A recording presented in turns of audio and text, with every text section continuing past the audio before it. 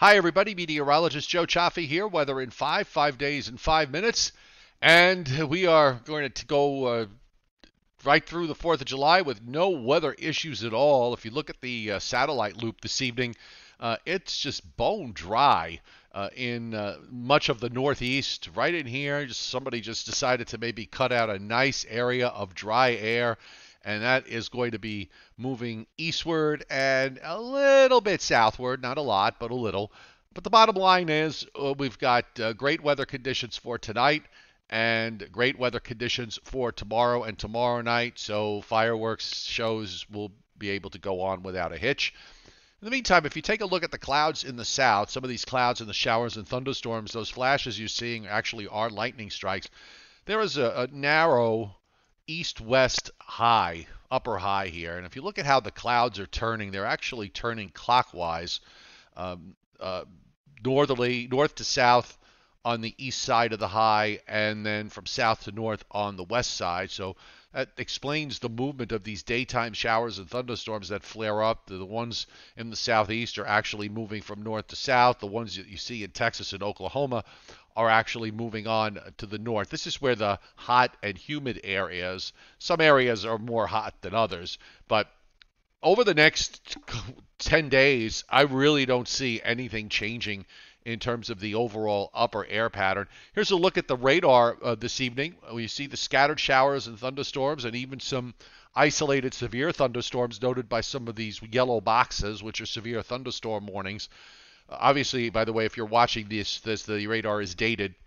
It's as of 5 p.m. Eastern time. So if you're in this area here in the southeast, for example, and you're thinking about whether these storms are severe or not, you should go to weather.gov to your local National Weather Service office and check out the latest weather information.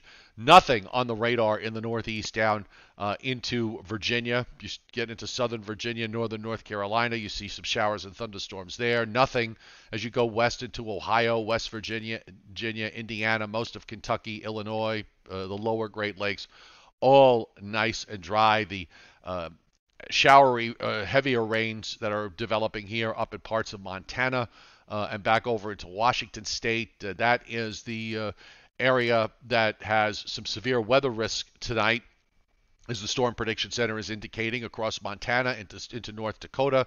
A larger area of slight risk also showing up here, but nothing for the Northeast and Mid-Atlantic states. And as we check out the next couple of days, it's fairly quiet.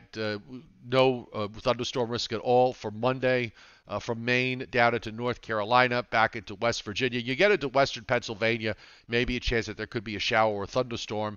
And then as we move on to Tuesday, as the next cold front approaches, we've got a marginal risk for severe weather to about New York City and points west. A slight risk in Pennsylvania, central and southeastern, south central PA, down into Maryland and northern Virginia, West Virginia, southern Ohio.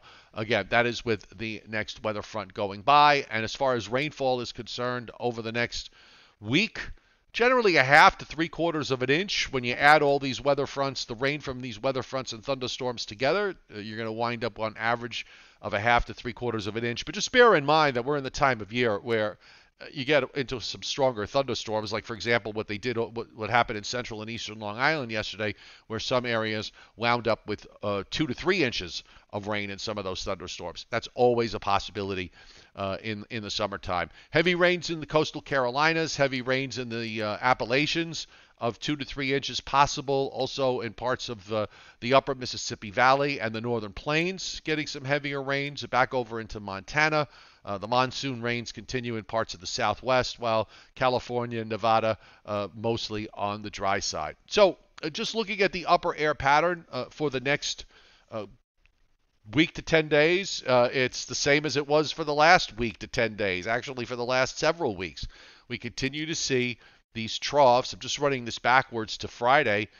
These upper troughs that drop into the eastern states, and we get these dry air masses coming down from Canada because the flow is northwesterly. If you look at what's happening here with respect to the upper flow, you've got northwest winds in the upper atmosphere, so that brings down these cooler air masses, and we're going to continue to see those cooler air masses move along. Every couple of days, you'll get a cold front to move on through, and you get into some showers and thunderstorms. And again, as we run, this is the European model, by the way, and you see these troughs keep swinging down out of Canada, bringing down these cold fronts and cooler air masses. And then it gets actually somewhat active here after the day 7 in the eastern part of the United States with this troughing that goes all the way down into Florida. That is unusually far south. So look, our air, the air is coming down out of Canada into the Great Lakes and then swinging out into the eastern part of the U.S. So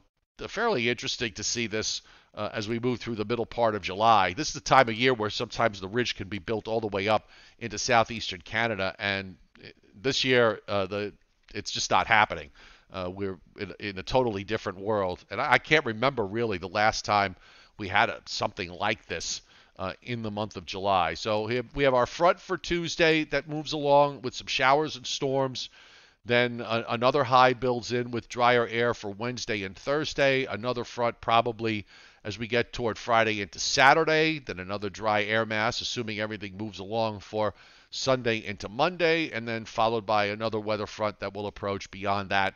And now, of course, we're at July the 12th and 13th.